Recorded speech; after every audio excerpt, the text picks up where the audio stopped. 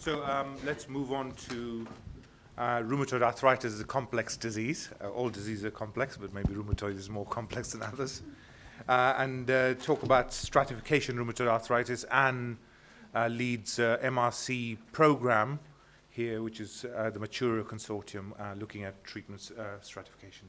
So just to define what I mean by stratified, I now realise after this morning's talk that this is not the best word to use, but nonetheless it is the one that I have been using. And when I'm talking about stratified medicine, I'm talking about stratifying groups of patients according to their response to treatment. So there are other ways of stratifying rheumatoid arthritis, for example by disease subtypes or looking at subphenotyping. But when I'm talking about stratified medicine, I'm talking about stratifying them by their response to treatment. So rheumatoid arthritis is an autoimmune disease affecting about 1 in 100 people. It's characterised by joint inflammation, and it's the joints that are lined by a synovial membrane. So characteristically, it starts in the small joints of the hands and feet with a lot of morning stiffness and swelling. And if that is left uncontrolled, then people accumulate joint damage. So the bone and the cartilage is worn away, and eventually that leads to disability. Now, it's not just confined to joints, it's a systemic disease, and it is associated with early mortality. So it's got a mortality rate which is equivalent to cardiovascular disease and type 2 diabetes. So I am mainly research focused, but I still do clinics, and when I'm seeing new patients in clinic, I'm examining their joints and I'm thinking about, are they going to develop severe disease? And the patient's probably thinking about, are they going to end up in a wheelchair, which is a kind of a common outcome in years gone by for patients with rheumatoid arthritis. But now we know that early effective therapy can prevent that damage and disability. And this has been a revolution in my lifetime as a prescribing rheumatologist. And this is some data from a primary care inception-based cohort. So these are patients who are recruited from primary care as soon as they have swelling of 2 or more joints that's lasting for 4 or more weeks. So really, really early disease. And what this is showing you is that this is a measure of HAQ, which is the Health Assessment Questionnaire, and that is a marker of disability in rheumatoid arthritis. And this graph is showing you the HAQ at 10 years. So this is 10 years after these patients first present with this very early inflammatory arthritis in the joints. Now, if they respond to treatment within the first 6 months of them being treated, their HAQ score shows a 30% improvement over when they first presented. So this is 10 years later. With age, there's always a decline in functional ability. So this is remarkable that if you respond to treatment within the first 6 months, by 10 years, you can see this dramatic improvement. Compared with those who do not respond within the first 6 months, that may be because the drug wasn't effective or they had side effects. It really doesn't matter. If you are not on effective therapy within the first 6 months, your disability score at 10 years is far worse than if you responded immediately. So how do we treat rheumatoid arthritis? Well, we have a class of synthetic drugs, which we call DMARDs, or disease-modifying anti-rheumatic drugs. And of those, methotrexate is the most commonly used, and it's the kind of the gold standard by which other drugs are compared. And methotrexate works reasonably well. It's also very cheap. So to treat a patient for a year costs about £75. In 2001 or so, the first biologics started to be licensed for use in the UK. And biologic drugs are drugs that have been formulated based on a naturally occurring protein, and they cannot be given orally because they would be digested by the acid in the stomach. They have to be given by injection because they're proteins, and they have to be produced by organic organisms like yeast, and so they are expensive. And the first class of biologic to be produced was something called anti-TNF drugs. So these are drugs that essentially block the tumour necrosis factor pathway. And now you can see that there's a number of these drugs available for use. Next came rituximab, which is a B-cell depleting drug. And then more recently, we've had IL-6 inhibitors, tocilizumab, and what's not on this slide, which should be, is a CTLA-4 analogue called abatacept. So these drugs have really transformed the lives of some patients with rheumatoid arthritis, and many patients show improvement, but only about 1 in 5 show complete remission, and 1 in 5 don't respond at all. So, depending on how you define response, there's an inadequate response in about 40% of patients. Now, these biologic drugs cost £10,000 per patient per year, so that has huge financial implications. They're also associated with rare but serious side effects. And up until a few years ago, the way we could prescribe drugs for rheumatoid arthritis was very regulated by the National Institute of Health and Care Excellence. And so everyone had to be started on methotrexate. And only when patient's disease failed to respond to methotrexate, plus at least one other DMARD, could they be considered for a biologic therapy. And the first biologic had to be anti-TNF. And there was no logic to that, it's just that there was more known about anti-TNF, so they're being recommended in the order they came to market rather than on any rational prescribing decision. So had to use anti-TNF first line, and if they failed anti-TNF, then you could go on to rituximab and so on. You would then serially cycle through all the biologics that were available. So you can imagine that all this takes time. It takes at least 6 months for a patient to fail methotrexate. It's usually a lot longer than that. So during this time, there's ongoing inflammation, so quality of life for the patient is poor. They're exposed to toxicity, which they shouldn't need to be exposed to if the drug's never going to work, and they're accumulating disability. So there's a fantastic health economic and medical reason for trying to target these drugs better. And this is the area that I focused on. It's trying to predict who's going to respond or not to anti-TNFs. And the hypothesis is that this is not going to be a single predictor, that treatment response is a complex phenotype. And there's going to be genetic, transcriptomic, epigenetic, psychological and clinical factors that all contribute to whether a patient responds or not. So thinking about clinical factors, we already know that the use of methotrexate or another DMARD alongside an anti-TNF drug increases your chance of responding to that drug.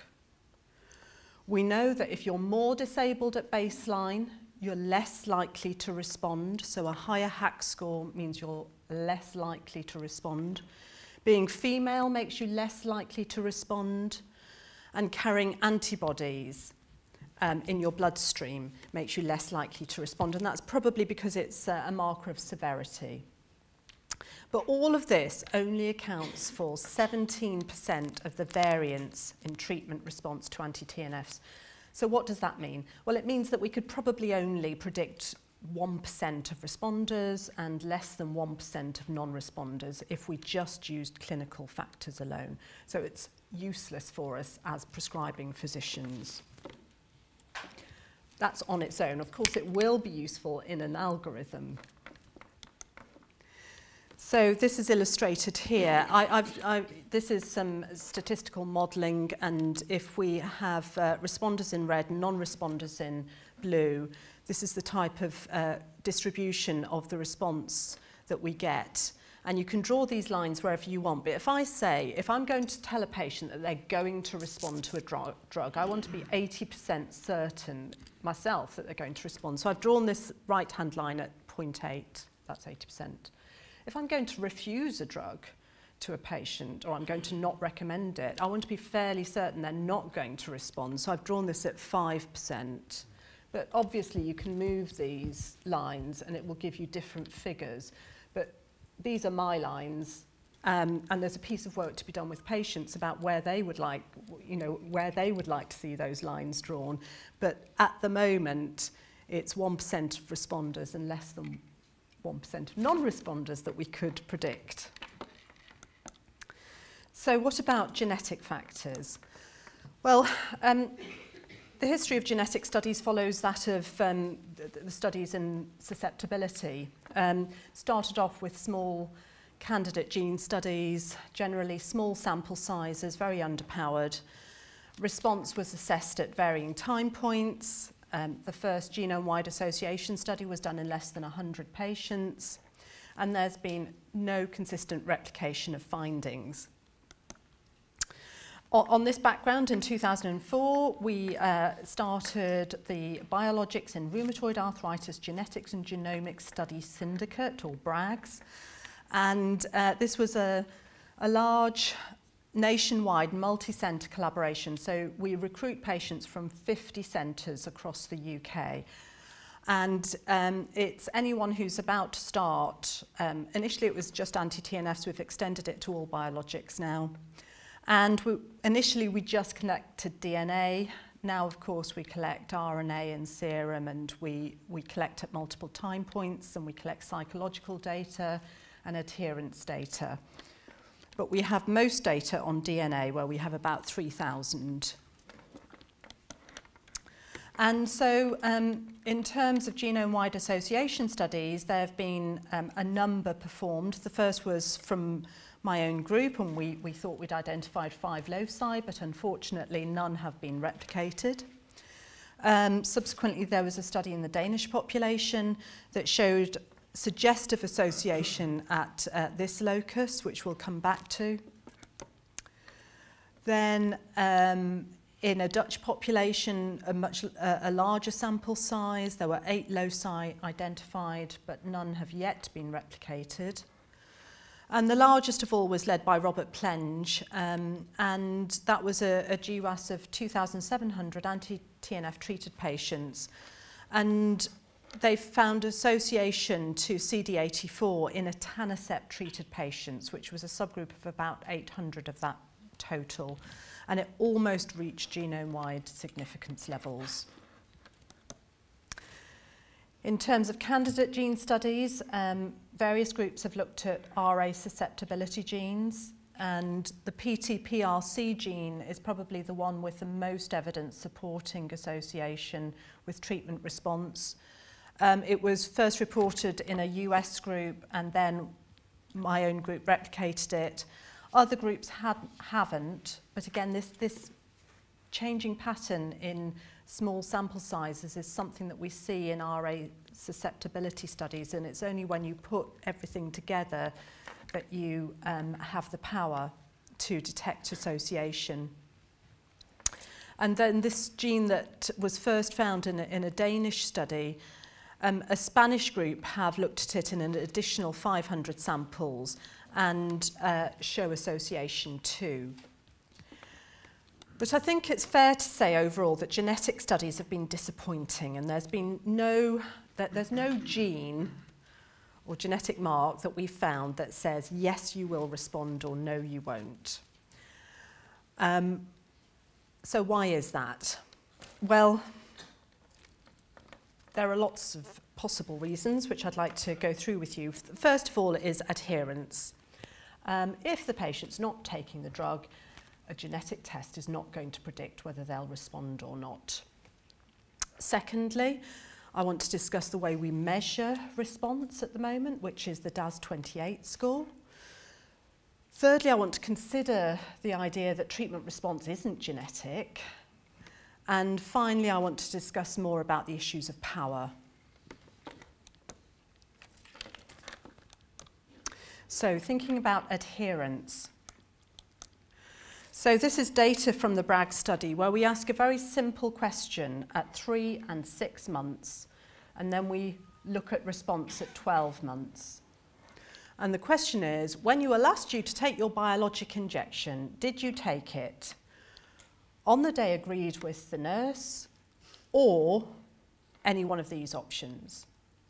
And we define adherent is the World Health Organization definition is only the day agreed by the healthcare provider. Everything else is non-adherent. And you might think that that's quite strict. We wanted to do this because we felt that if patients were going to fib to us, then we'd give them an option where they didn't have to fib too much. You know, if somebody's, missing it every now and then, they could still tick a day before or after. And that wouldn't sound so bad.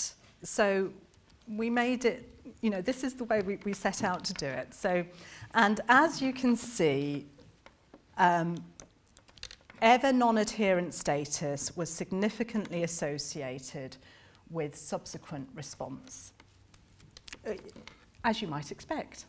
But it does illustrate that, we should be doing genetic studies to predict response only in patients who are taking the treatment.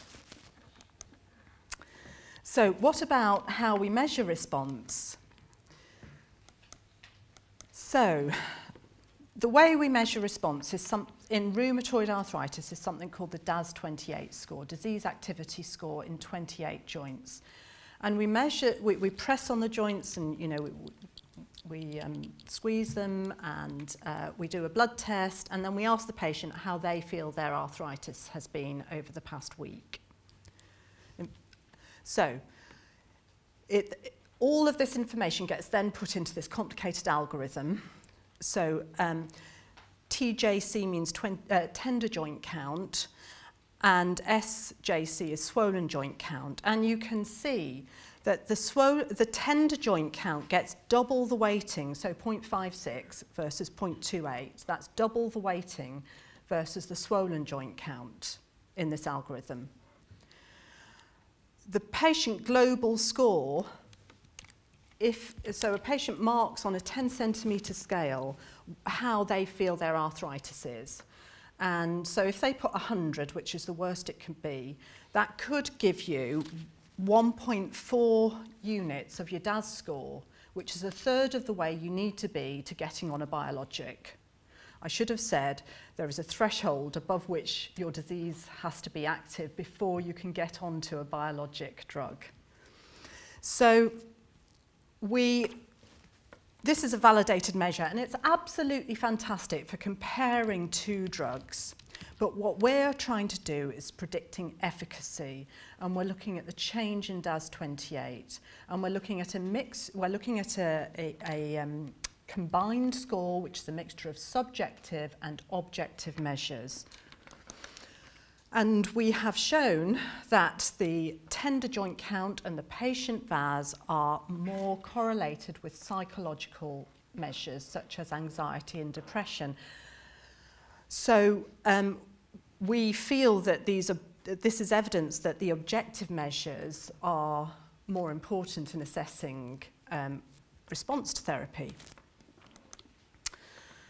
So what about the argument that treatment response could have little or no genetic effect? How can we counter that argument? So we can do that by looking at the genetic data itself, and you'll know that there are methods to look at the heritability based on genome-wide association data. And that's using a program called GCTA. And we've done this in about 1,200 Bragg's patients. And so I'm going to draw your attention to this group here, which MAB stands for monoclonal antibodies, because anti-TNFs can be divided into a monoclonal antibody group and a TNF receptor 2 analogue. And we've got more patients in this group. So you can, a perfectly heritable trait, you would see a 1.0 in this column. So you can see that overall the change in the DAS28 is reasonably heritable. You know, that's not bad. You can find something with that. But if you break down the scores, then the swollen joint count and the biological marker of response are the most heritable. And that fits in with our previous findings that tender joint count and VAS have more of a psychological component to them. And we are never going to be able to predict how a patient feels their arthritis is, because the heritability is so low. So what this is showing us is that treatment response is heritable. We should be putting more weight on the objective rather than the subjective factors when we're assessing whether a treatment is working. And we may need to do some reweighting of the DAS score. And we're currently repeating this analysis in an international consortium. So what about lack of power then? So we know that there are 101 RA susceptibility genes, but to identify that 101 genes required over 50,000 samples. We know that the largest RA susceptibility gene is the HLA-DRB1 gene.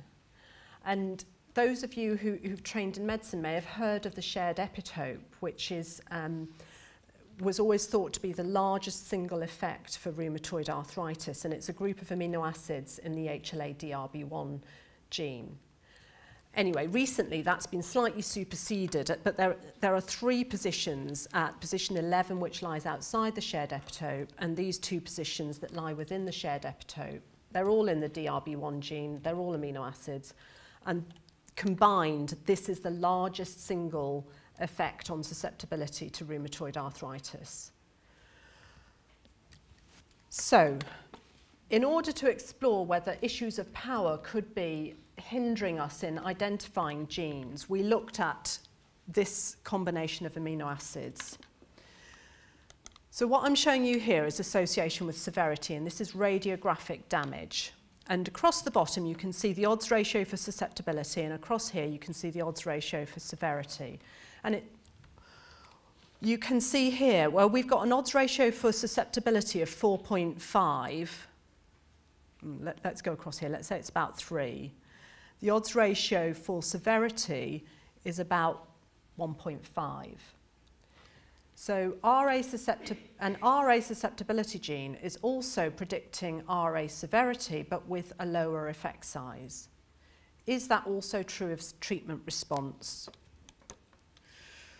And you can see that the line does, there is a correlation there. It's a significant correlation, but you can see once again the effect sizes are even more reduced. So if we look at an odds ratio of about 3, we come across, and in terms of treatment response, it equates to an odds ratio of about 1.15. So the same RA susceptibility gene is associated with severity and it's associated with treatment response, but at each stage the effect size is smaller, so you're going to need larger sample sizes, and at the moment we're looking in smaller sample sizes. So just to summarise that part then, response does show heritability. We may need to reweight the DAS score to put greater emphasis on the objective measures. Adherence should be accounted for where possible, and power is definitely an issue, so we need large sample sizes.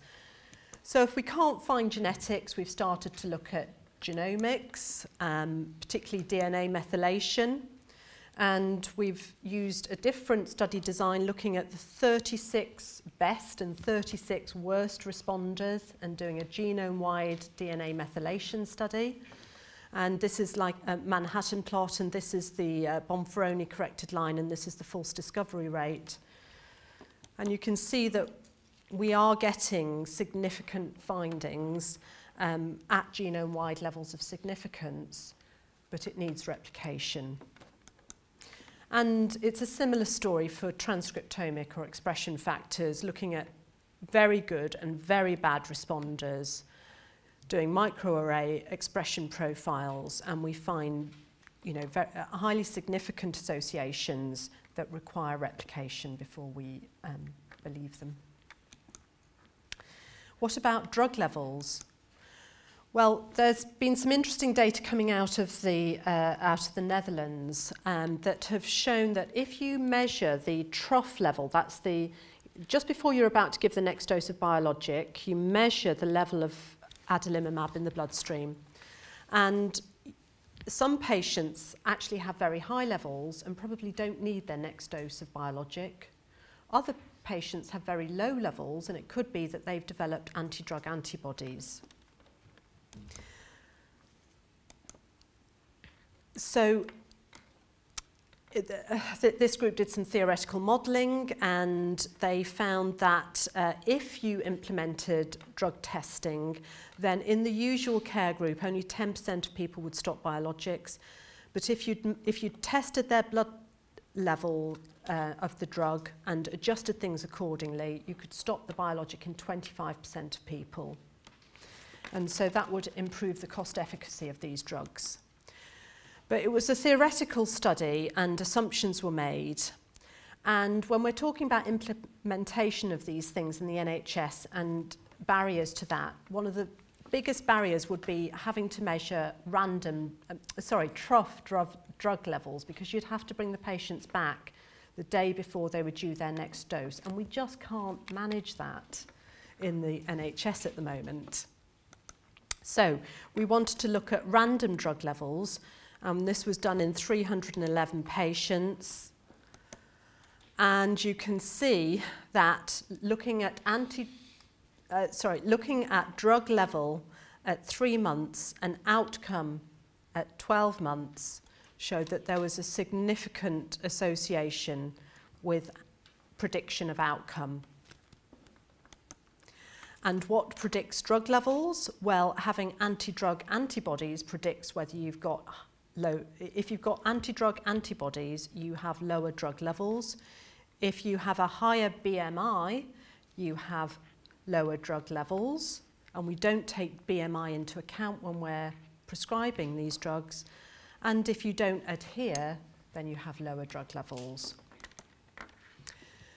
So by using drug levels, we'd be able to start treatment and then adjust dose according to response to improve efficacy. But we've still got this trial and error period where we don't know whether the drug's actually going to be effective. And so the MRC and Arthritis Research UK have jointly funded a stratified medicine programme called Matura, which I co-lead with my colleague Prof. Costantino Pizzalis at Queen Mary's, and in collaboration with 9 industry partners and with centres across the UK. And COS is looking at synovial biopsy and whether that can predict treatment response. And I'm looking at these blood-based biomarkers. And the idea is to integrate the genetic and epigenetic and expression predictors. Because at the moment, we have a choice. If somebody fails to respond to methotrexate and another DMARD, we've got a choice of all these biologics that we could start, and we've got nothing to guide that treatment decision.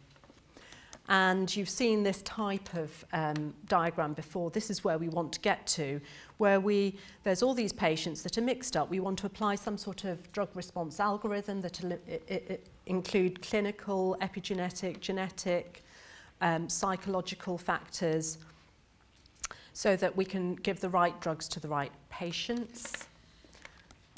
And I'd just like to acknowledge all my collaborators, PhD students and postdocs, some of whom are in the audience, who've helped with this work. So thank you very much.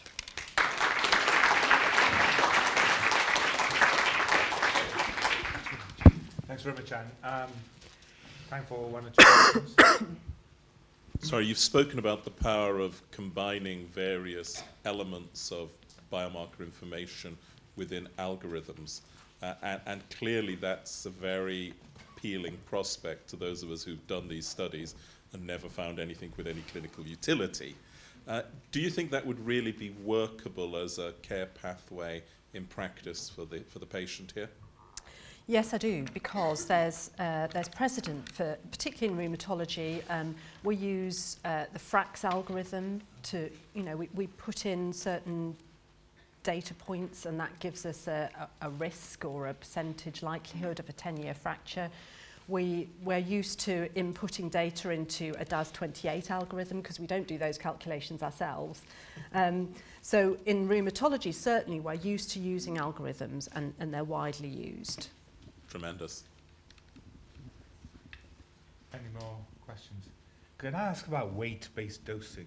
Yes. Now, I think we are very bad at dosing anyway. Yes. And we really don't take into account weight. And, No. and as the population gets bigger, Yes. then an awful lot of patients are being underdosed. And our data backs that up because BMI was a predictor of drug levels, Yeah. and drug levels predict outcome.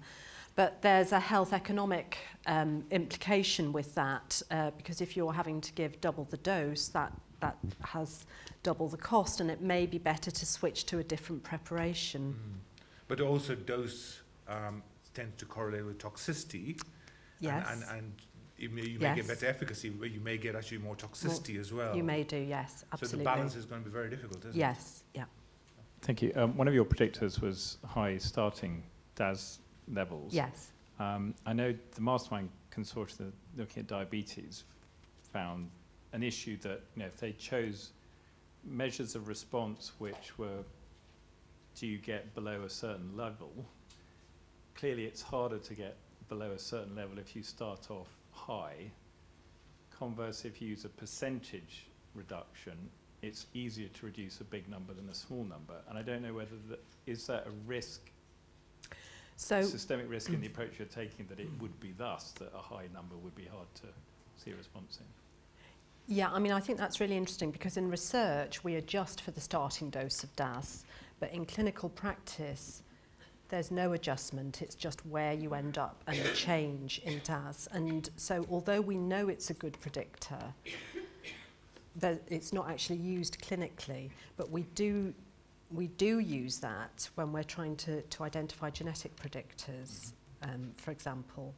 And I think it is important that you adjust for that starting dose because, as you say, it's harder to get down from a high dose.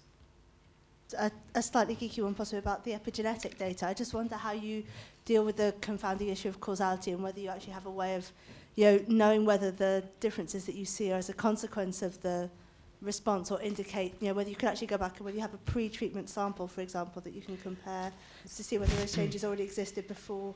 So those are patients were treated. pre-treatment samples. Okay. So we are looking at predictors of treatment response.